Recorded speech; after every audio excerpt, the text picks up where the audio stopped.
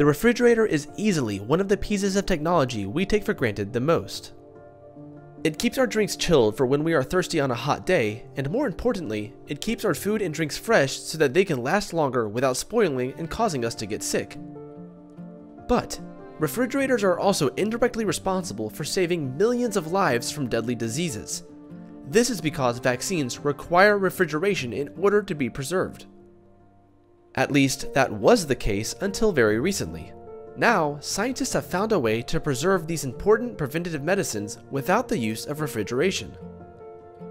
This may not sound like a major breakthrough, but for millions of people around the globe who don't have access to refrigerators, this discovery could literally mean life or death.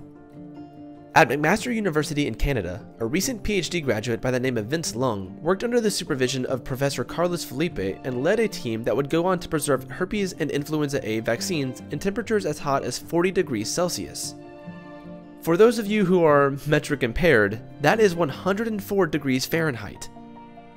They specifically chose these particular vaccines for testing because they are notoriously sensitive and fragile when they aren't chilled.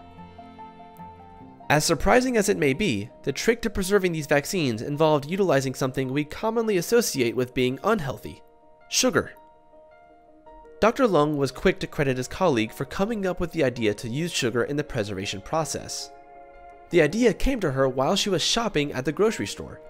Upon looking at dissolvable Listerine breath strips, she had a brilliant insight. Those strips are made of very thin sheets of a substance known as pullulan, which is a polysaccharide, or in simpler terms, a sugar. Now, it has been understood for some time that sugars can protect the molecular integrity of things like enzymes. The breakthrough idea here was to replace the Listerine ingredients with parts of a vaccine. Spoiler alert, it worked. Upon testing, the team found that pullulan helped to create a barrier that kept oxygen away from the vaccine's molecules. This also worked as a sort of shell that kept everything in order and made sure the vaccines didn't fall apart when exposed to heat. The team utilized another sugar called trehalose to prevent the vaccines from drying out entirely as they were dried and placed on a film.